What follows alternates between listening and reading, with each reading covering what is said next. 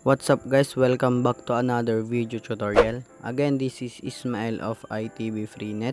And for today's video, tuturuan ko yung mga sun users kung paano ulit makakonect and paano nga ba yung bagong setup ng HTTP injector. So, labas ko lang.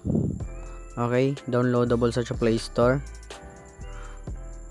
Yun nga, nakachat ko si Boss James ng PH Cyber Team,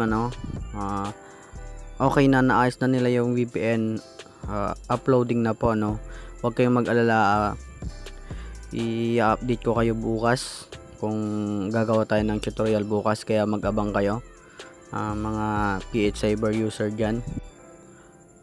Pero bago tayo mag-umpisa, shoutout lang natin yung mga nagpapa-shoutout sa atin ng nakaraang video. So tara. Alright, simulan na natin. Shoutout kay Ryan Mendaros, shoutout kay Justin Martinez, shoutout kay Shena Pedragosa, shoutout kay Hermano Osario, shoutout kay Maynard Hermosa, shoutout kay John Paul Aguzar, shoutout kay Alexander Andino, shoutout kay Dan Miko Mabuti, shoutout kay Mark De Guzman, shoutout kay Homer Bartolome, shoutout kay Leonard Simon, shoutout para kanya tayo nga Ilocano. So amin nga Ilocano ta, shoutout. Shoutout kay Wilson Paras, 3rd. Shoutout kay RansTube Page. Shoutout kay Cian Murphy Villanueva. So sa mga gustong magpa-shoutout, comment lang below, shoutout ko kayo sa next video. Okay, so katay na po yung mga payload ng SSH. So sa SSH, bale ang gagawin natin ngayon is HTTP injector. Pakita ko lang alam nyo naman na to sa mga gumagamit dati. Pero sa mga bago lang, yun nga, full setup yung gagawin natin ngayon. Tuturuan ko kayo. Makinig kayong mabuti at manood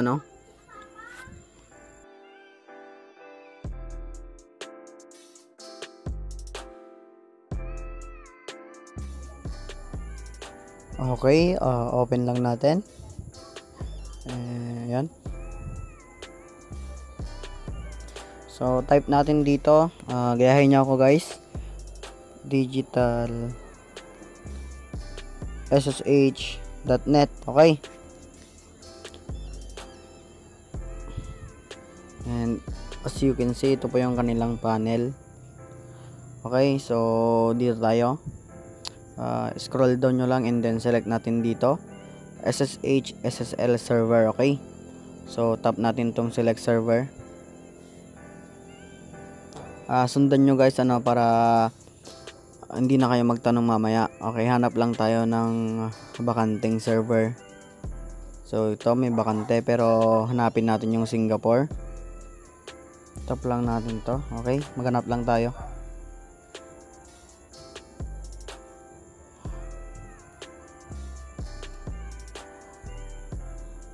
And as you can see, meron na po tayong nahanap, SSH, SSL, SG2. Okay, so 12 out of 25. So pwede, active for 7 days. Tap lang natin tong select server. Sundan nyo lang yung gagawin ko guys. Ayan, sa mga bago lang, scroll down lang natin ng bahagya. And as you can see, dito tayo gagawa. So username, laki lang natin. Ayan, ITV Freenet, and then password 1 2 3 4 5 and 6. Okay, so tap lang natin yung create.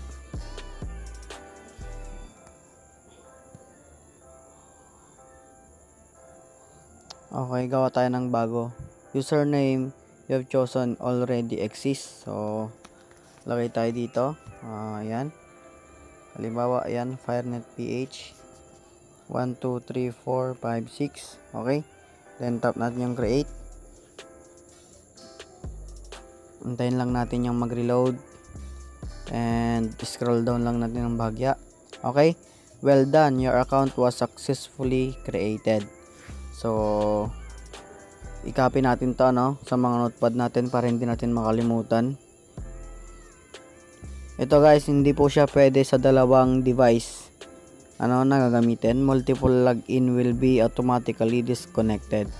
So kung gusto nyo pa ng ibang server, gawa lang kayo ulit ano para sa isang mobile device nyo. Okay, so punta tayo sa injector.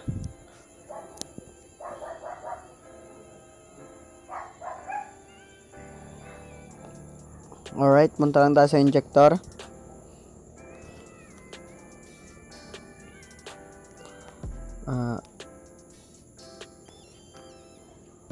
Okay, and then tap natin tong 3 dash dito sa gilid. Gawa tayo sa mga bago, pakita ko ano. So tap natin tong SSH setting. And then ito yung fill upan natin guys. SSH host, port, username, password, and then data compression. Okay, so sa host tayo.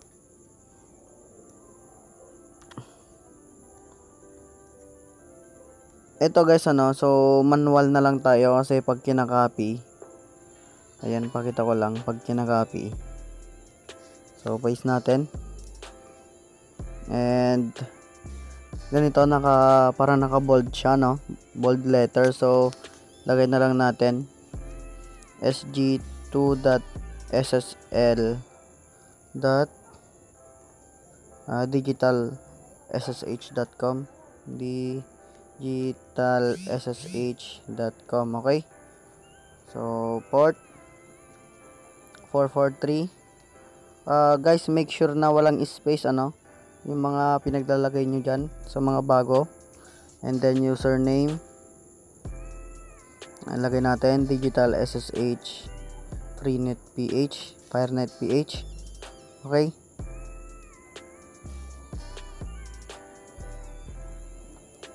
digital ssh.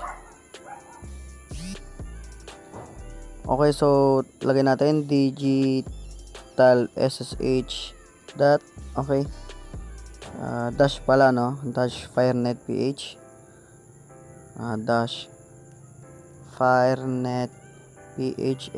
Okay, so double check lang natin. So tap natin yung okay, and then password, lagay ko lang 1 2 3 4 5 6. Tap natin yung save, scroll down lang natin ng bahagya, and then data compression. So click natin tong arrow dito, tap natin, and then tunnel type. Okay, so yan, SSL, save, and then lagay na natin yung SNI guys. So ito siya, dating payload na rin to guys ano, m.viber.com. okay, so tap natin yung save. Subukan natin kung connect, and as you can see, connected po no. Okay, so ito na muna yung gagamitin natin ano, injector muna tayo habang iniintay natin yung update ng Cyber VPN. Okay, so niluluto na guys ano, i-upload na yun soon. Okay, check natin kung makaka-browse nga ba. Okay, and as you can see, napakabilis ano. Try nating manood.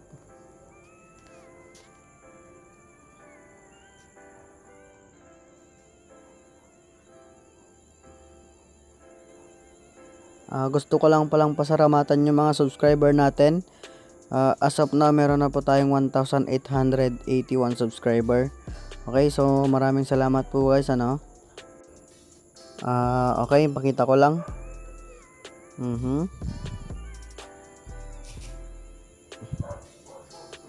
Okay, na-disconnect tayo. So, yan. VPN review tayo. Bago tayo magpatuloy, shoutout ko lang pala yung girlfriend ko.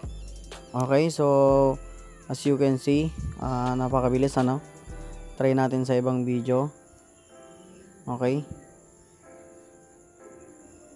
So, yan. Pumapalo ano. Yun lang muna guys. Abangan nyo yung update natin ng PH Cyber VPN. Okay. So, huwag mong kalimutang i-click yung subscribe, pati na rin yung notification bell kung gusto mo ng mga ganitong klaseng content. So, yun lang.